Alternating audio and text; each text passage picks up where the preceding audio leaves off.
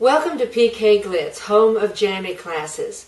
We want to thank you for joining us today and also want to remind you to visit our website so that you'll really know what's up to date, what's hot, and what's going on. And we want to remind you to be sure and get to the store where you'll find a complete line of all the products that you'll need for the classes. We've got a wonderful line of projects, cards, all kinds of things lined up for you this season. So, without further ado, let's get started. Well, Halloween is just around the corner once again, and we've got the cutest card to show you how to make. A real quick and easy one, actually. We're going to use our acetate. This happens to be spider web, and you get 4 images on each page, so this will make 4 cards. We're going to use as our adhesive our Quickie Glue Pen. Now, that's a little bit different. Ordinarily, we use the 3D lacquer, but this is going to have such fine lines in it and be so quick that the Quickie Glue Pen will do just fine. I'm using 2 colors of our glitz, the crystal clear for the web and chartreuse for his little beady eyes. I think that's going to be fun.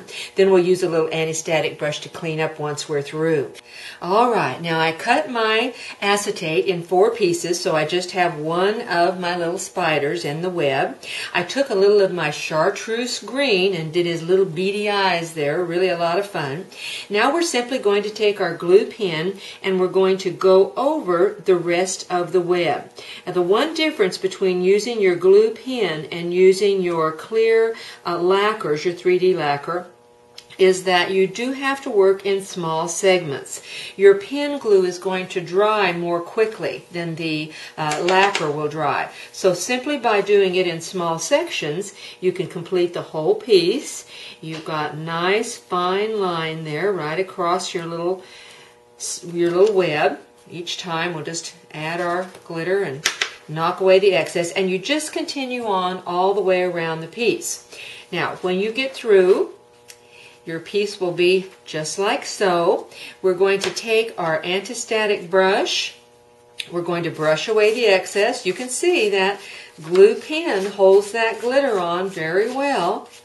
And just like that, we've got a nice clean piece ready to add now to our card.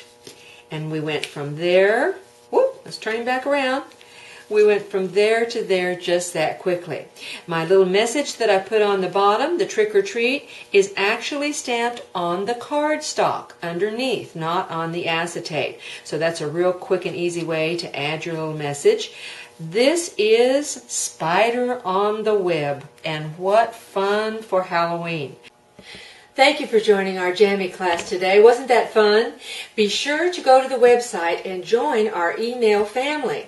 As email family members, you'll receive Jammie class updates, coupons, new product information, and much, much more. We look forward to seeing you again next time.